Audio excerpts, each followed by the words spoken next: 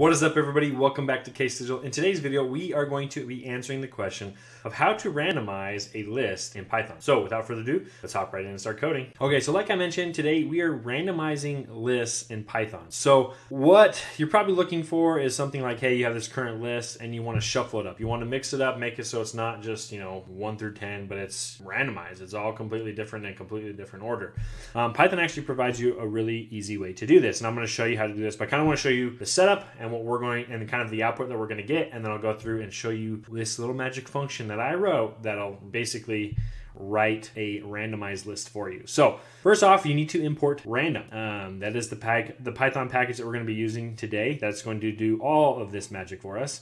And then essentially I have this set up where we have an initial list. It's just 1 through 10. And then we're going to print out the original list. And right here, I'm just doing some, I like to call it my debugging, helper statement, where I'm just going to create a line of dashes and then wrap that at the top and the bottom of this so I can kind of separate out kind of where it looks like. And then we're going to go and create a randomized list. So when we run this, the output of it should be something like this. You get the original 1 through 10, and then the randomized 6, 7, 8, 4, 5, 1, 9, 10, 2, 3. So you can see it's been shuffled around. So that's what we're going to produce today. So without further ado, let's hop right in and see what this randomized list function is actually doing. Okay, so how is this, function right here creating this randomized list that we're getting? Well, like I mentioned before, and I actually deleted this contents of this list out because I want to write it with you, but essentially it's utilizing random. So what's nice about this is if we come in here to this function, we are accepting a list in. So basically, we're going to accept a list in, and we want to do the randomization, and then we want to return the list out. So that's the goal of what we're going to do today.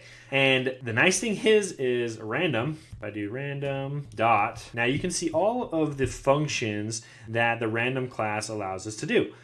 We can do all these different things. Choices, random bytes, random ints, which in a previous video I showed you how to create a random number generator. But then there's this function called shuffle.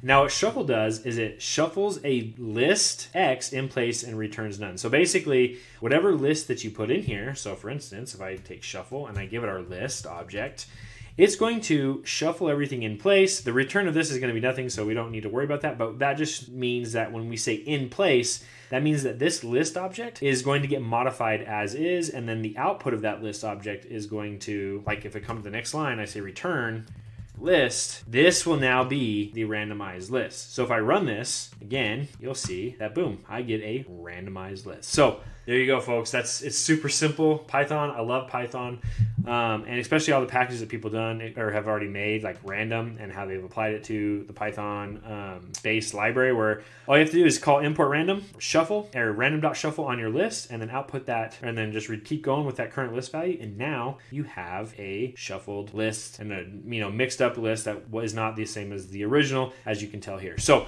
if you have any questions, leave them in the comments below. If you like this video and it's helpful, please smash the like button, subscribe to the channel if you aren't subscribed, and until next time, keep on programming.